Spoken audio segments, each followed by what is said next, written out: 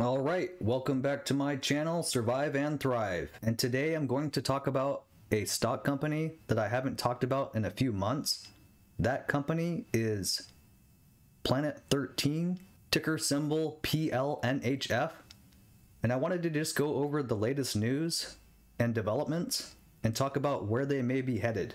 This article in Motley Fool, 2 growth stocks with more upside than Shiba Inu. Now, Shiba Inu is a crypto project that I do have holdings in, and I've talked about that a few times here on my YouTube channel.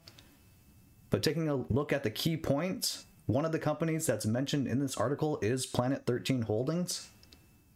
And as it states here, they navigated the pandemic fairly well, and the company's business will return to full health in the future.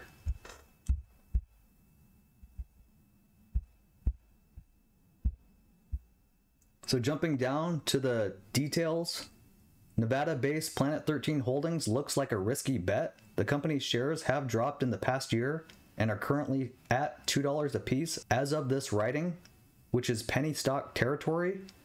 It's always important to be careful when investing in stocks, but it is even more so with companies in which the market seems to have little faith. Still, there are reasons to be very optimistic about Planet 13 Holdings.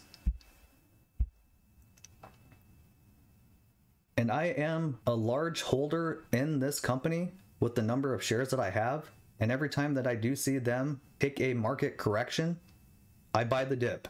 But I also am looking at this as a very long-term investment, even if it takes me 7 to 10 years or more. First, the company's performance on the market is as much due to industry-wide worries as it is to its own financial results. Planet 13 Holdings stock has fallen in the past 12 months, along with the Horizons Marijuana Life Science Index ETF, which is an industry benchmark. So you can see a significant downside to this share and the industry as a whole. They've done a decent job through the pandemic with foot traffic to its stores. The company's business also rebounded nicely as many government-imposed measures to stop the spread subsided and vaccines became widely available. In the 3 months ending September 30th, the company's revenue soared by 45% year over year to $33 million. It is worth noting that Planet 13 Holdings year over year revenue growth rates have been dropping, while margins have been squeezed as well. Here is why the company could reasonably address these issues. First, the marijuana sector has a bright future in North America. According to some estimates, the industry will expand at a compound annual growth rate of 16.6% through 2028. Second, Planet 13 Holdings has managed to differentiate itself from its competitors, giving it the ability to be one of the winners in the cannabis market in the coming years. The company's superstores offer a whole experience to customers who can grab a bite to eat, shop for souvenirs, and witness the company's cannabis production process. Planet 13 Holdings' first superstore is strategically located in the heart of the Las Vegas Strip, for those of you that don't know, and the company opened a second one in another touristy location in California last year. And I've referred to this before from articles that I've read, but this is a business plan that is being looked at as the Cabela's of cannabis, and if this does work out, it's going to spell big revenue in dollars and return on investment for those who get in early. Planet 13 Holdings expenses have increased following the opening of its superstore in Florida, but the company has not gotten its return on investment so far. That's due in large part to low tourist activity in the state, driven by the continued impacts of the pandemic. As the outbreak subsides, expect things to pick up in the company's California superstore. Meanwhile, Planet 13 Holdings plans to open more of these in major cities in the next half-decade. Third, the company has expanded its presence elsewhere. For instance, it acquired a cannabis license in Florida late last year where it plans to open a network of neighborhood stores. While Planet 13 Holdings remains unprofitable, expect the company's revenue to continue growing, especially as the pandemic subsides and the company takes advantage of the new opportunities at its disposal, as it should. That, coupled with its unique business model among its peers, will be instrumental in helping it show green on the bottom line eventually. And so that is what you have to look at is the bigger picture. And I do think that they can deliver. They are in a fairly good position from cash flow perspective, but they are expanding. So that's why they are not going to show a profit for some time. An article I just read the other day in the New York Times, House votes to decriminalize cannabis. Democrats, with some Republican support, voted 220 to 204 to remove marijuana from the federal list of controlled substances, moving to catch up to the states. So when you start reading news like this, you can start to see that it is starting to move in the right direction for the cannabis industry, and it is only a matter of time before cannabis is approved on the federal level.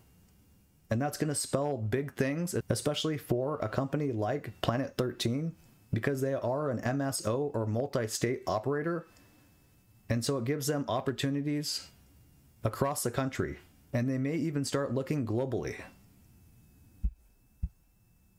The House passed legislation on Friday to decriminalize marijuana at the federal level as Democrats and 3 Republicans banded together to capitalize on the political resonance of legalized cannabis as an issue of economic growth, racial justice, and states' rights.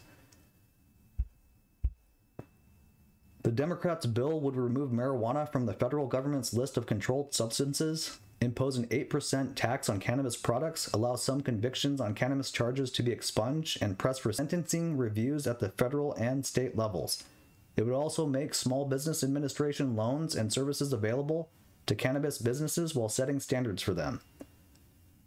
So what I take out of this is that there is opportunity for business to happen, expanding within the economy, and bringing in a lot more revenue for this industry. I did find this Street article. Cannabis player Planet 13 has big expansion plans. And this is big news. I had not known about this, but it just goes to show you how quickly they are moving with their business plan and making good on their vision. Planet 13 is based in Nevada, like we talked about, where they have their first superstore, and they also have the one in California. And I've talked about this before. They also have plans to open another in Chicago, as well as expansion plans for a state in the South.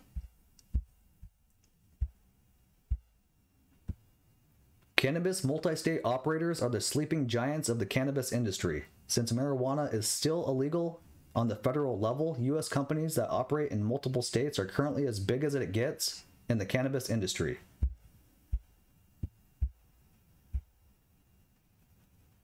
One of the biggest issues with operating as an MSO is dealing with the different regulations that are in place in each state. Without a federal legal framework, businesses need lawyers to make sure they are in compliance with each state's unique laws and statutes. But the benefits of spreading your brand to a new locale outweighs the cons of the extra red tape companies may have to deal with.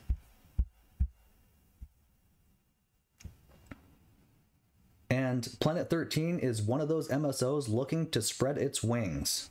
They will be opening a dispensary in Orange Park, a suburb of Jacksonville, Florida. And as I continue to read through this article, you'll see why I'm getting so excited about this, because there's just more and more positive news out of this. We've been heads down working hard on our Florida expansion. We are progressing well on locating and working on both cultivation and retail under a dual track plan to bring both online at the same time, said Bob Grosbeck, co-CEO of Planet 13. This is the first signed lease of our initial 6 planned neighborhood-style stores, all focused on major population centers and heavily trafficked retail locations.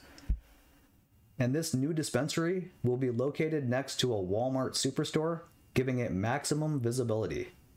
And so, very good plan, carrying out their vision of expansion, and you can see they've done a lot of homework.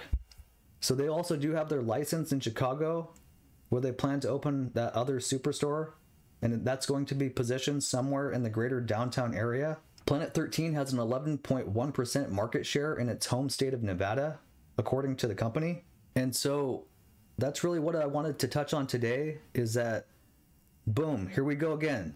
They've hit another dispensary that they can open in a major state and a very good location, and they are continuing to just do that through this year and for the next 5 to 10 years. And so as they continue to expand, the rules start to go in their favor. You're going to see big things coming. And then that's when the huge investors are going to really get behind this. But you need to be able to be in a position to take advantage. And so definitely do your own research. Don't just listen to me and think that you're going to make millions of dollars. But this is one of those companies, for me personally, that I think you can make a substantial gain in wealth. And you just need to look at the history. So you can see it's up almost 3% in the last day. 5 days, about the same. And then it gets worse from there. So in the last month, down almost 7%, 42% in the past 6 months. So that's why I think that this is a great time to buy in if it's one that you're considering. Almost 16% year to date. But here's what you really need to pay attention to, is that big picture. Like I said, the long time scale over 5 years shows a 295% increase. And so that's where you want to base your approach on, is getting in early and then looking for those dips and opportunities to maximize your holding or number of shares. That's really what I had to cover today on Planet 13. Just wanted to give a quick update. Leave comments below. Definitely share in the information as far as what's happening in the cannabis industry. And until next time, don't just survive, thrive.